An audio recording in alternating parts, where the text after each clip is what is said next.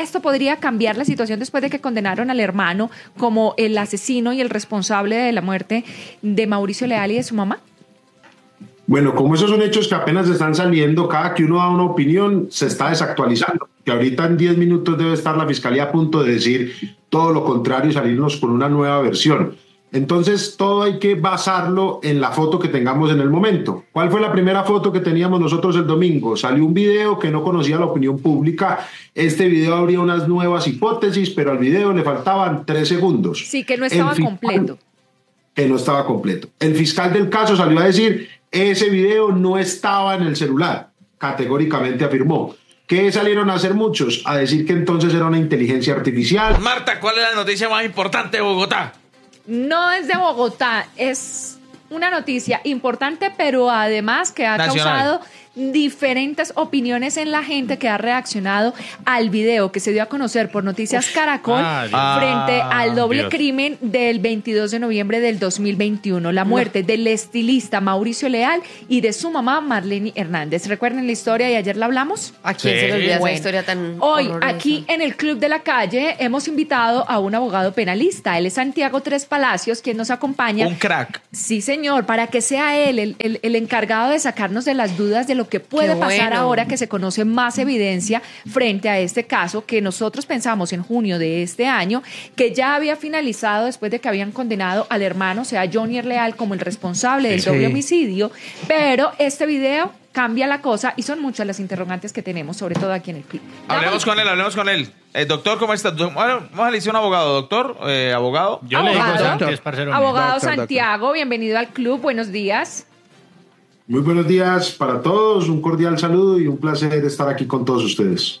Qué bueno nos alegra tenerlo. muchísimo que nos acompañe, porque de verdad no hay nada mejor que sea un experto que conozca sobre la situación, porque lo que todos queremos saber después de conocer este video que se ha hecho viral en redes sociales, que ha sido tendencia y que todo el mundo quiere es pues conocer la situación frente a lo que va a decir la Fiscalía. ¿Esto podría cambiar la situación después de que condenaron al hermano como el asesino y el responsable de la muerte de Mauricio Leal y de su mamá? Bueno, como esos son hechos que apenas están saliendo, cada que uno da una opinión se está desactualizando. Que ahorita en 10 minutos debe estar la Fiscalía a punto de decir todo lo contrario y salirnos con una nueva versión. Entonces, todo hay que basarlo en la foto que tengamos en el momento. ¿Cuál fue la primera foto que teníamos nosotros el domingo? Salió un video que no conocía la opinión pública. Este video abría unas nuevas hipótesis, pero al video le faltaban 3 segundos. Sí, que no estaba completo. Que no estaba completo. El fiscal del caso salió a decir, ese video no estaba en el celular. Categóricamente afirmó. ¿Qué salieron a hacer muchos? A decir que entonces era una inteligencia artificial, que era un montaje que había sido fabricado, que había sido una prueba posteriormente realizada. Al lunes amanecieron y ya dijeron que sí era un video, pero que definitivamente tampoco estaba en el celular. Esa era la versión del lunes del señor fiscal a las 7 de la mañana. La defensora del caso manifestó que nunca se le había entregado ni el celular ni ese video.